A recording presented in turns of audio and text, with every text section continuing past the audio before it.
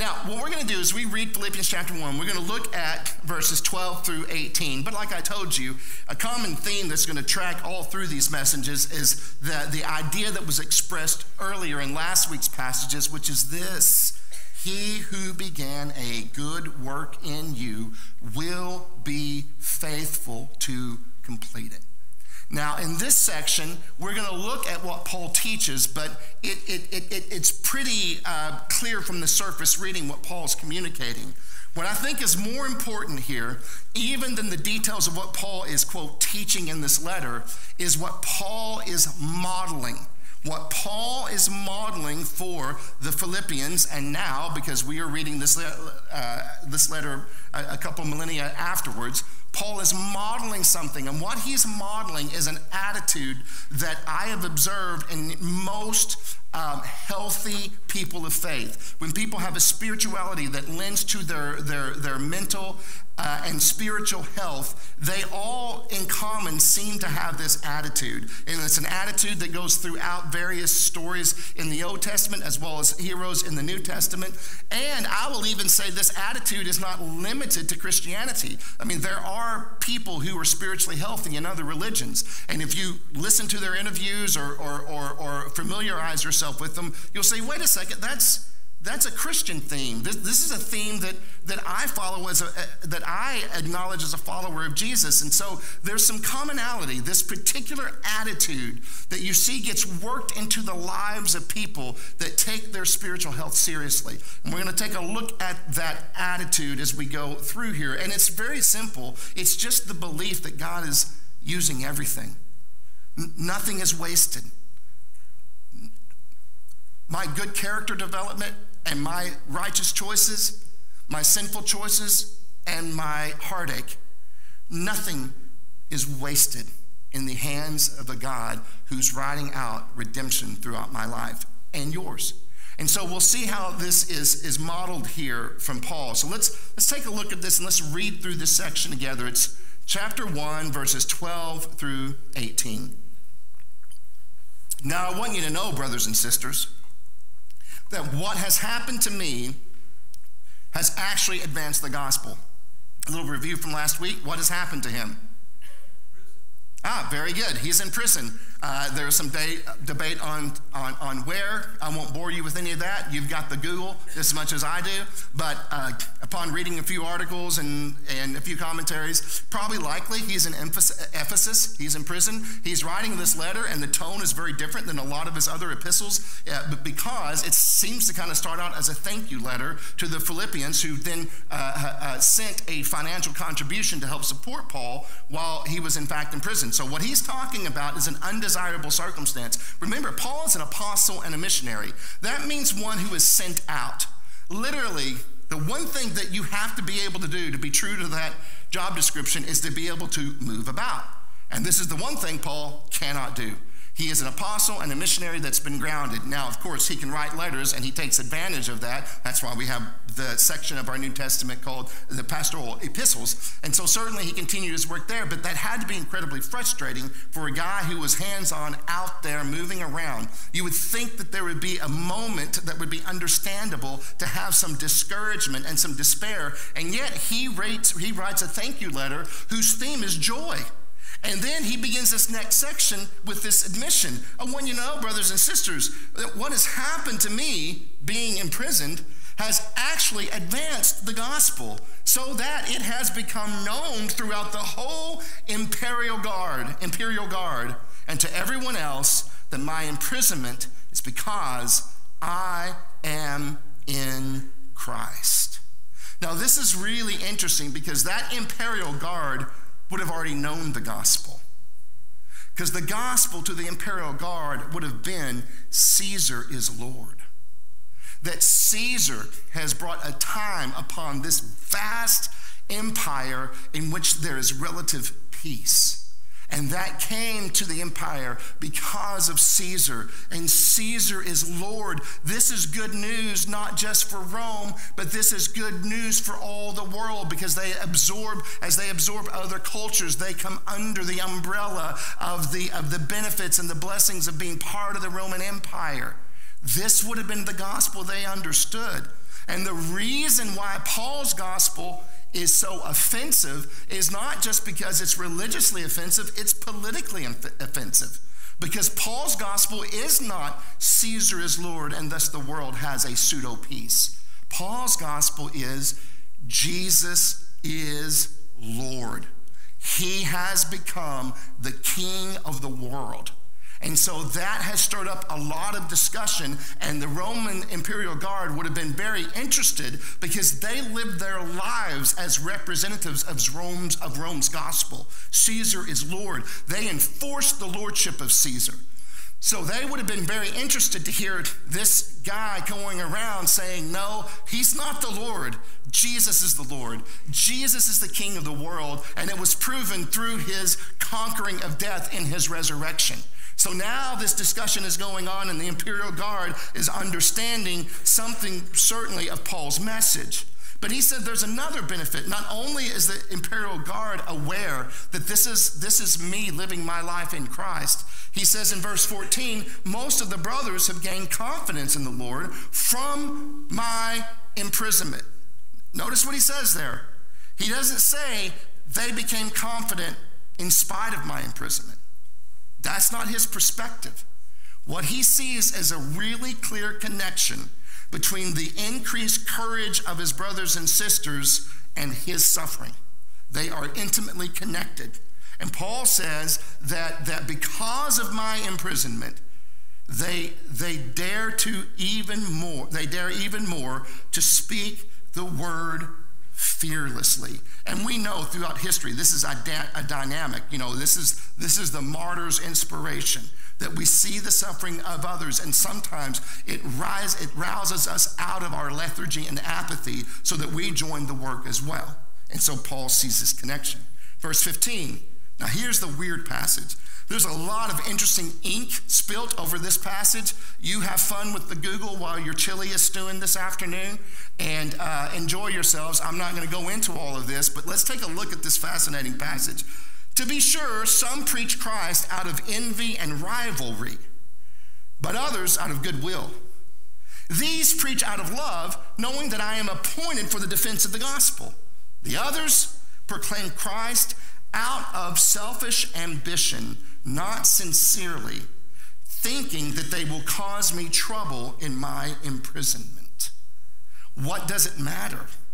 Only that in every way, whether from false motives or true, Christ is proclaimed. And in this I rejoice. Yes, I will continue to rejoice. He's very bold here. He's saying there are people that are speaking out the gospel, this proclamation of Christ, and they're doing it from wicked motives, and they're even doing it from the motive of wanting to cause me more suffering in prison. But guess what? I don't care.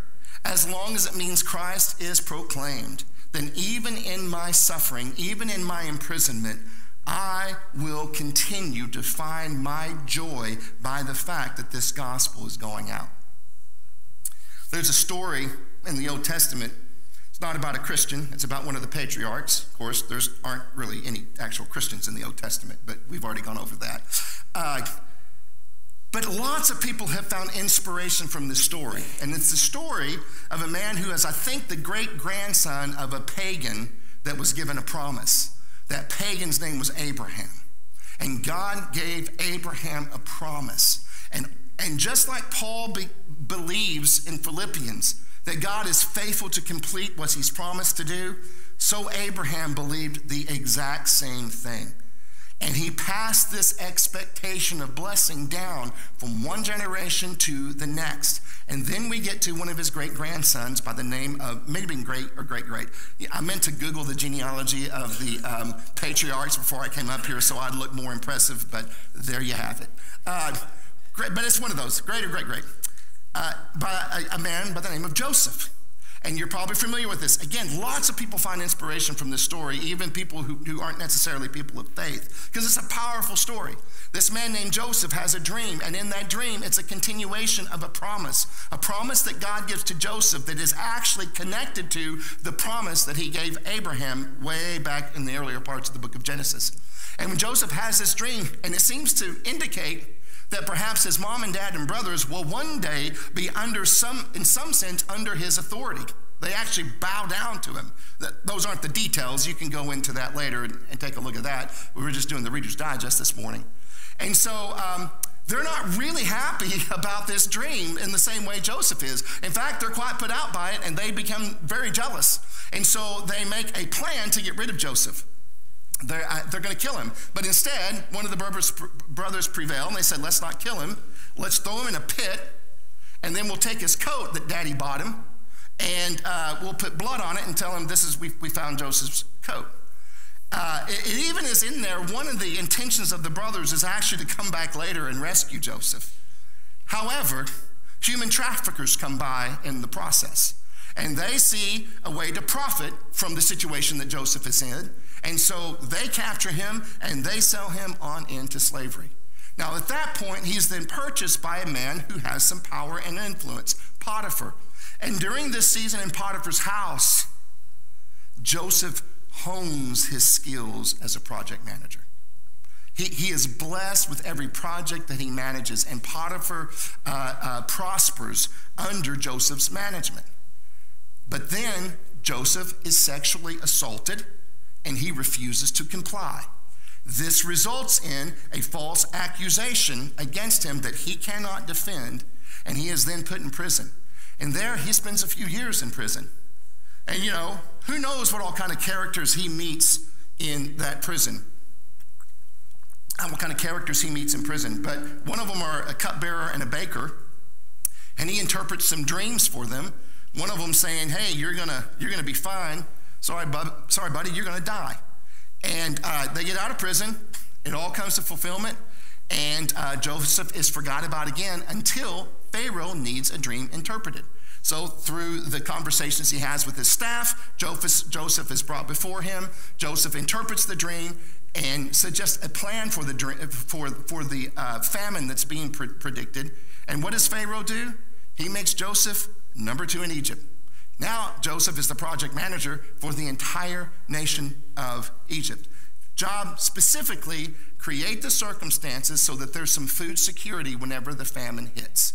That's his job, which Joseph does very well. And in the fullness of time, both Jacob and his sons, Joseph's father and his brothers, they also suffer from the famine. And so they reach out to Egypt for support so that they can get some food during this famine. And this is where they come back into Joseph's life, and there's lots of drama there, but the drama gets worked out. He moves them all to Egypt. They kind of have a cul-de-sac. They have their own little thing going on in Goshen, their own neighborhood, and they're prosperous and they're taken care of. And then Jacob dies. Now at this point, the brothers start to worry. They say, we're in for it now, boys. Joseph was too respectful to kill us while Dad was alive. But now that Dad is dead, we're goners. I've watched the Godfather trilogy 3 times and some episodes of Game of Thrones. I turned it off because it was too inappropriate. But I watched enough to know how this works. And so they come up with this scheme and they send a message to Joseph.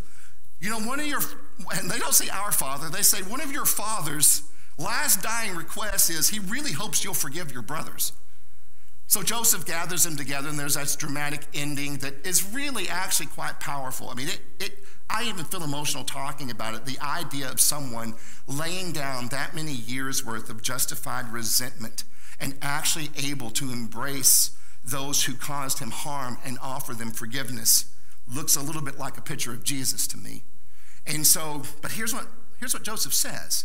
He says, what you meant for evil, God meant for good to bring about the salvation of many. Now, when he says this, what he is saying is that there seems to be a way in which God's intention for me wasn't thwarted by your bad intention for me. In fact, if I ponder long about it, I can connect the dots and see that I arrived here in many ways because of your bad intentions. And so he rests in this fact that God nonetheless worked out his good intent for Joseph. And in doing so, Joseph is articulating, not by a teaching, but he's modeling, just like Paul is modeling, this very comforting ancient teaching of the Christian church, which is the providence of God. And the providence of God simply assumes this, that God lovingly intervenes in the details of our lives. Now, before we talk too much about applying this providence of God teaching, we have to understand there are problems with it. There are extremes. One extreme would say God's providence is such that basically he's so sovereign that he is the instigator of every impulse in the universe, including the choices of wicked human beings, but really, if you push them far enough, even the choice of the copperhead to choose to sleep in your shed rather than slither off to your neighbor's house. That's hard for me, I'll be honest. I'm not proposing that I'm going to go into a debate and debate against that. I am just saying emotionally, that causes a lot of problems for me in my understanding of God. And I could not, with true conviction, speak that. And I certainly could not, I'm certainly not there emotionally either. Because I think that has some implications that can end up being very harmful and toxic to people. I also think it has implications that if someone with poor intentions gets a hold of it, they justify a lot of evil in the name of the sovereignty of God. And so, can't go there. But on the other end, you're left with a universe that is capricious, hostile, and random, and arbitrary. And that simply leads to living a life of fear and anxiety, or you kill yourself trying to control all the details and circumstances of life so that you're protected from the arbitrary nature of the cosmos. So neither of those will do. When I talk about providence, I am talking about celebrating a mystery that we can't fully understand. The problem with this other end is that it's basically a Christian fatalism that takes away all mystery. It says there is no mystery. If it happened, it's because God wanted it to happen. Well, that doesn't take faith. Now you're into certainty, and now you're moving away from mystery, and now you're not living in faith other than faith in your assumptions about how the divine works. So what I am talking about is a mystery, because to me, this other way of articulating it, you would have to say it was God's desire for Joseph to be physically abused. It was God's desire and design for him to be human trafficked. It was God's desire and design for him to suffer sexual assault and false accusation, and God's desire and design to have him in prison. Here's my point. I have no idea what God intended, and I have no way of knowing. But I have a hard time aligning all those things with the heart of God. But here's why it's a mystery. God has created a universe in which he's chosen to create free agents who can act according to their desires and their will. And in so doing, that means we bump into millions of variable possibilities where our lives are impacted by the free choices of other people. So we could feel trapped in that. Either we could take that as fatalism or take that as arbitrary, or we could say this: it doesn't change God's intent for us. That he is so mysteriously powerful, he factors in these seemingly random decisions of all these other agents in the universe, and God is committed to working out his intent for us regardless of what happens to us. That God's loving intent can't be thwarted. That he who began a good work in you will be faithful to complete it. I kind of think of providence and the living out of God's will like a pinball game. You know, you drop the pinball in there, and it may not be true for you. Some of you may have had a linear progression. But most of my life feels like a ping pong ball, just getting bounced off of one bumper to another and sent in all these weird directions. It just seems so arbitrary and capricious. Where is God in that? God's will is the gravity that nonetheless pulls that pinball to its intended destination. And what is that intended destination? A particular vocation, a particular partner, a particular level of income? No. The revelation of Christ in you, the hope of glory, which leads you in to conformity to the image of his Son. That is his intentions. And he uses all of these seemingly random or disappointing and heartbreaking realities to continue to be faithful to that will in my life of bringing me to a deeper revelation of living from the awareness of Christ in me, the hope of glory. It's divine providence. Jesus speaks of it in Luke 12, where he says, aren't 5 sparrows sold for 2 pennies? Yet not one of them is forgotten in God's sight. Indeed, the hairs of your head are all counted. Don't be afraid. You're worth more than many sparrows. Or Paul articulates it a little differently in Romans 8, verses 28 through 29a. We know that all things work together for the good of those who love God and who are called according to his purpose. For those he foreknew, he also predestined to be conformed to the image of his Son. God's will for your life of conforming you to the image of his Son cannot be thwarted by the actions and decisions of other people, including yourself. Because God is faithful to complete what he began in you. And here's the thing, there aren't any stipulations or fine print on that. God is faithful when you're not faithful. God is faithful when the unfaithful actions of others seem to intersect with your pursuits and throw you off course. God is still faithful to complete what he has begun. And the way Paul models this is he says, look, I am suffering. I'm not pretending like I'm just going to play the Pollyanna game and find out what I can be glad about whenever I'm in prison. I got to quit using that reference because all of you look blank. Do you guys even know what I'm talking about? Oh my goodness gracious, I have officially become out of touch and irrelevant. However, I'm going to condemn you all and suggest that you, thank you, Mike, that you take a moment to explore cinematic history and watch Haley Mills in Pollyanna. It has a really important lesson to teach us all. But nonetheless, then you'll understand the origins of the glad gang. But the point is this, Paul's not doing that. He's not, sorry, a little ADD kind of kicked in there, and I'm bringing it back in. He's not just trying to be silly, like a silly, empty, naive optimism. He's thinking really hard about this. And so he is not trying to make a case of, well, you can be happy in his prison just as much as you can be around hearth and home. That's not what he's saying. But what he's saying is, I know that this hasn't changed God's intent. I'm fully confident in it. In fact, I'm so confident in it, I've so trained myself to expect it that now I can see it when it's happening. Because, you know, if you're convinced that God's goodness isn't present, you tend not to see it even when it's right in front of your face. But God has trained himself. He's able to see it. And what he says is, because of my suffering, because of my imprisonment, the gospel is advancing.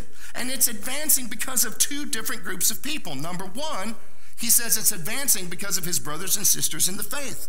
That when they see him in prison, they see him suffering, they're inspired to live with courage and boldness, and they begin to speak out the faith. It's as though they recognize Paul's silence has created a vacuum, and they're responsible to partner in that ministry and to fill that vacuum with the proclamation of the gospel. In that he rejoices. But the one that really fascinates me is his rivals. He says these guys, his rivals, proclaim the gospel out of selfish ambition and a desire to cause Paul trouble. Now, I don't know if you've ever thought about that passage, but one of the theories that people theorize on is they actually think that these are authentic Christian missionaries that are somehow in the business of competition, missionary competition with Paul. And the explanations aren't ever real clear about how they think they're proclaiming the gospel is going to make Paul suffer. Now, maybe make Paul jealous, but to cause him suffering, it just isn't clear, and it just doesn't make sense to me, that interpretation. Now, I was told by my non-charismatic friends that it's the way that they tolerate us charismatic Christians, because according to them, even though we get the gospel wrong, at least Jesus is being preached. And so then I went along with that for a little while, but that doesn't seem very fair either. I think it's more important that we look at the context. Who did Paul say was being influenced by his proclamation of the gospel? The imperial guard. And so it's more likely what he's talking about is that the drama and the scandal of Paul's gospel is being talked about around mugs of ale. That's what he's talking about. Is that as this notorious prisoner's presence grows and grows, there are more people talking about it. If you heard this guy in prison, if you heard Paul, if you heard what he's saying, this guy's actually, he doesn't even believe Caesar's Lord. He thinks some dead religious leader is Lord. And so they're talking about this, but not necessarily in a complimentary way, mostly in a way to talk about what a crazy person Paul is, because this would have been beneficial to them because Paul was upsetting the empire, not just spiritually, but politically, by walking around saying, Caesar's not the Lord, Jesus is the Lord. And so they really probably had really bad intents. They probably were talking about Paul's gospel in order to discredit it or in order to discredit him, which, as we all know, quickly leads to not just an ideological pondering, but very specific individual slandering. And this is taking place to Paul while he's in prison and can't do anything about it. And what does he say? At least they're talking about Jesus. At least they're being forced to entertain the possibility that maybe Caesar isn't Lord of all, but maybe it's true that Jesus is Lord. Therefore, I'll rejoice even at the mocking and slander of my name, as long as it gets people talking about the message. And so he yields to it and says, I rejoice in either one. Those who model a healthy faith do not necessarily believe God causes all things. And if you believe that, that's fine. We're not arguing here. I'm just offering another perspective. They don't necessarily believe God causes all things, but they do believe that he is able to use all things. He uses your scripture memorization. He uses all the hours you clocked in attending church meetings and worship services. He uses your passion for ideas and to grow in your theological apprehension of the ways of God.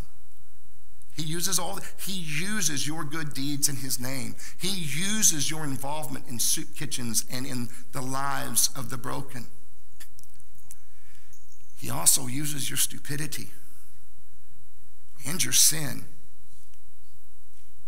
And one of the hardest ones to wrap around, when you're devastated and your heart is shattered in 100 pieces and you're done and you don't want to move forward, in that place, God is still being faithful to complete the work he began in you. You may not always see it, but you can live in light of that truth. Now, you may ask me, okay, Artie, I'm a pretty smart guy. In fact, I've become convinced the more I've listened to you, I'm a lot smarter than you. Which I understand that. That's how most people feel after a while.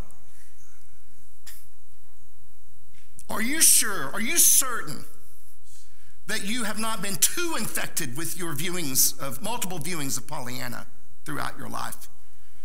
And that what you're doing is being naive. You're just trying to layer some sort of explanation to try to make yourself feel better and feel more comforted by believing that there's a reason behind it all. Are you sure that's not what you're doing? Here's my transparent, honest, pastoral answer. No, I don't. It's possible that is what I'm doing. I actually can't say with absolute certainty that that's not what I'm doing. But here's what I can say with certainty. When I choose to live my life as though this world is capricious and random and hostile, I become a man who is a cynic, filled with despair and anger. And I'm so preoccupied with my own stew of existential despair that I am rarely present to love anybody else. And I'm often leveraging my relationships so that I can use the people in my life to help protect me from the capricious, arbitrary nature of this universe in which I am not safe.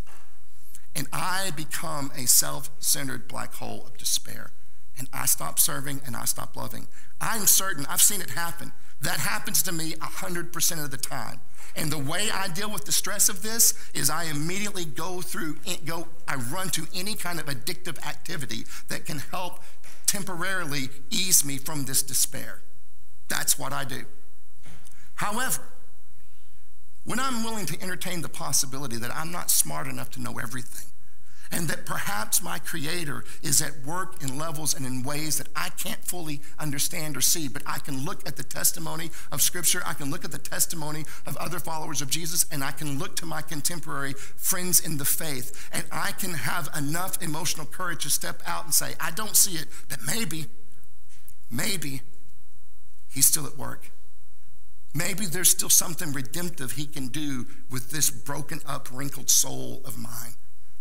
Maybe, just maybe, there are miracles all around me and I just blind myself to them through my cynicism. And I begin to live a different way, and I begin to live in more open spaces. And before long, I'm inhabiting a universe that isn't hostile and mean, but is dripping with the goodness and the kindness of God. And all of a sudden, I'm thinking, how did I miss all these miracles before? He is constantly at work all around me. And yes, there are people that have broken my heart, but you know what? God used other people to mend my heart.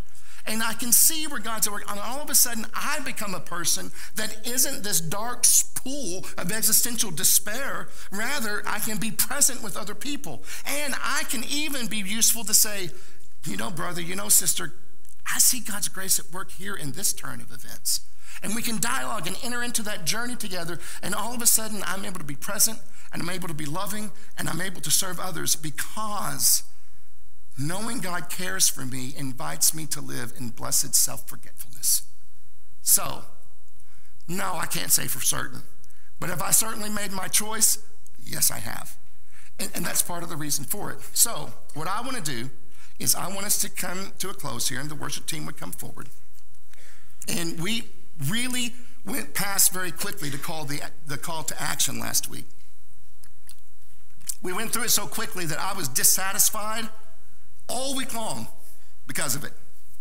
So they said they were going to give me a microphone again this Sunday, so we're going to go back and do it again so I can correct this. So let's all stand up for just a minute. The worship team comes forward.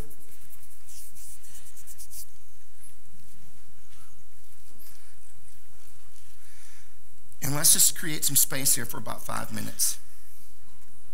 If you're comfortable, I'd ask that you would close your eyes. If you're comfortable, just for the transition of your mind, I just ask you to take 3 good breaths. Just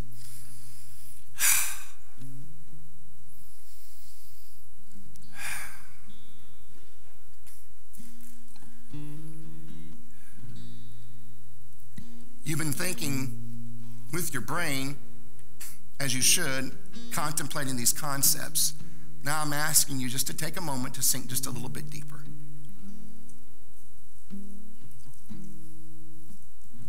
Even if part of your mind's still trying to sort out the implications of something I've said, just go, shh, shh, shh, shh. We'll get to that later. Right now, just have this space.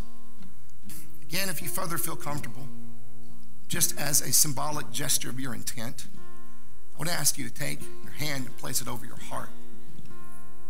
And just in your own space, speak this simple prayer. Holy Spirit, you're welcome here.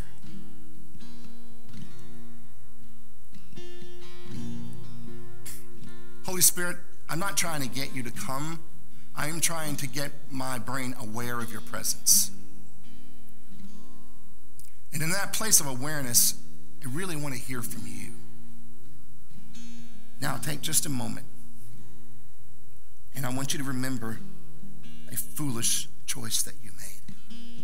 Maybe even a devastating, heartbreaking choice that you made. Maybe a sinful choice that you made.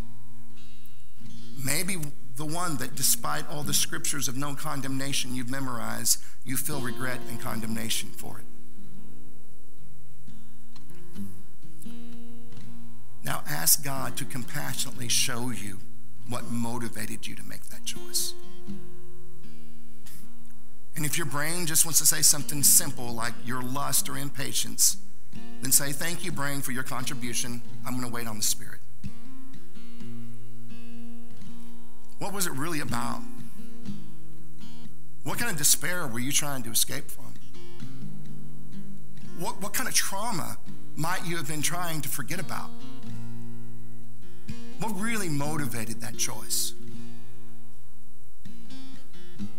Now that you're on the other side of it, is there any part of your heart that can see how God has inserted wisdom in that process?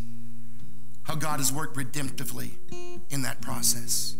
That God has made you become either a more compassionate person, a more patient person, a wiser person perhaps? Show us, Lord. Show us how you've been at work in our disappointments and in the choices that we regret. Let us see it so that we can enter into this space where we can trust you more fully. Can we have a few more moments? So I want you to remember a wise choice now. One that maybe to your surprise worked out quite well. One where you consciously chose to apply the wisdom of previous seasons of your life to this season of your life. Now ask God to show you how he directed you in that choice. Was it scripture reading? Moment of prayer? Conversation with a trusted friend?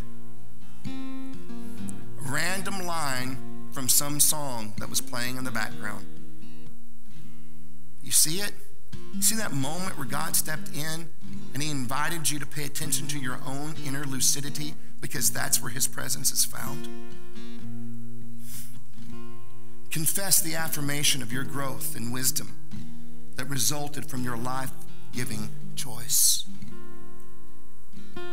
And finally, for those of you who are here this morning, who are being very polite, listening, even participating in our activities here at the end, but the truth is there's distraction in your heart. You're not at rest. You're not at peace.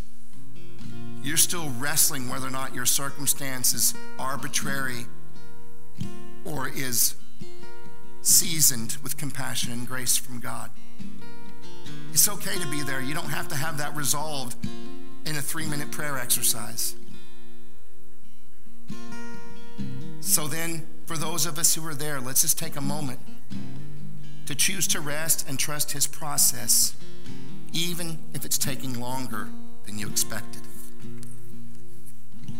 You're welcome here, Holy Spirit. Calm our restless hearts. Open our eyes to see your goodness. Give us the courage to trust that you work for our good, even when it's impossible to call the circumstance good.